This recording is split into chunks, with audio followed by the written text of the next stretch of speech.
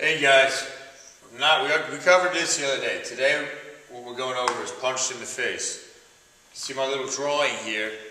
One of the main things I notice when guys are squatting or benching is, or even dumbbell benching, the wrist will go like this. And I immediately, for the analogy to give the guys so they can then really picture how they should be, I said, imagine you're punching somebody in the face. If you punch them like this, what's going to happen is you're going to break your wrist, okay, or break your hand.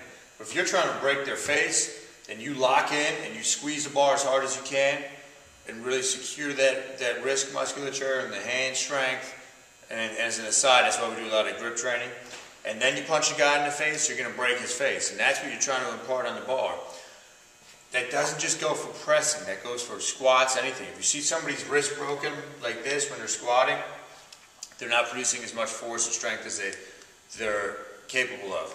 So when you're benching, pressing, all that type of stuff, squeeze the bar as hard as you can. You can even feel it, how the wrist will lock in a lot more than if I'm here, kind of at the mercy of the bar.